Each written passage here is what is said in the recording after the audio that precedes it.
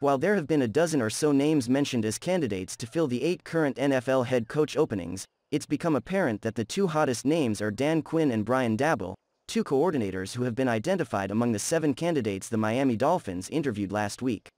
When it comes to Daboll, he's believed to be a leading contender to replace Joe Judge as head coach of the New York Giants, and he's also considered among the favorites to replace Brian Flores as Dolphins head coach, partly because of his prior connections to the Dolphins and to quarterback Tua Tagovailoa.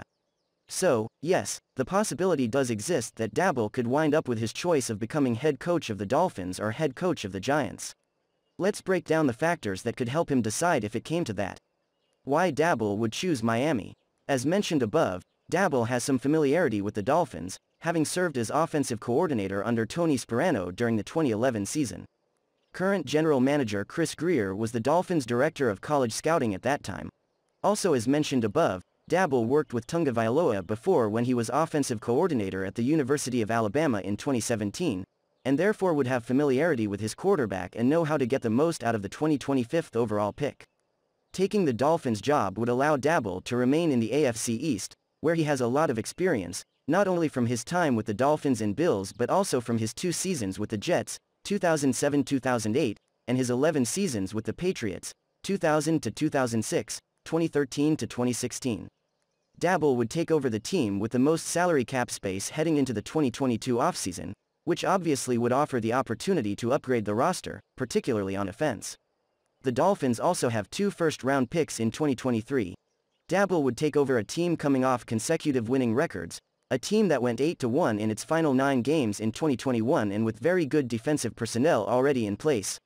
Looking at it from a financial perspective, it should be noted that Florida often is a preferred destination because it has no state income tax. Why Daboll would choose the Giants?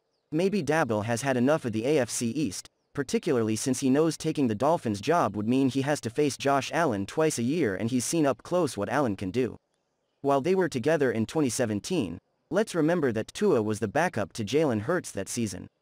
And also, maybe Daboll's 1 year with Tagovailoa will serve as a negative in his decision because maybe he's worried about his NFL ceiling, a concern that would not be helped by the fact he's worked closely with the physically freakish Allen for the past 4 years.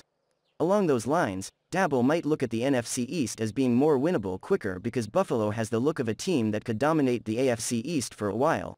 Dallas is the closest thing to that kind of team in the NFC East but doesn't necessarily look like a team built to last. While the Giants' roster has holes, New York has the 5th and 7th overall picks in the 2022 NFL Draft and therefore should be able to add 2 immediate impact players, while the Dolphins won't pick in the first round until at least 29th. The Giants also have 2 third-round picks, one of which ironically came from the Dolphins when they traded to move up in the second round of the 2021 draft to select tackle Liam Eichenberg. The Giants just hired Joe Schoen as the general manager, and he spent the past 5 seasons working with Daboll as the assistant general manager for the Bills, so there's an obvious connection there.